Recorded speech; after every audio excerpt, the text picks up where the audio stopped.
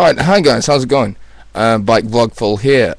I just found a really cool trick because with my standard video encoding, it means I get nice big black markings down the side of my videos.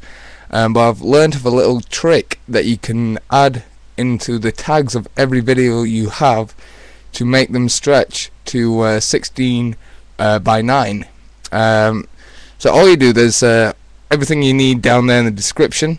There's all the tags you're going to need. You just grab copy and paste from the description in this video and just paste it into your tag sections of your videos if you're having the black problems.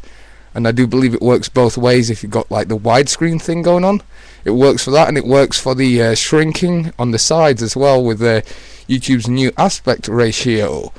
So I thought that might help a few of you if you're having the same problem as me. You'll see how it works with this video and all my others from now on.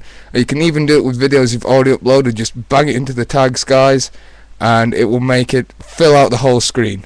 So just copy and paste the tags in the description below, paste it into your videos you want stretching, and that's how it's done. You just paste it into the tag section. Simple as. So peace yo, and I hope that helps some of you out there.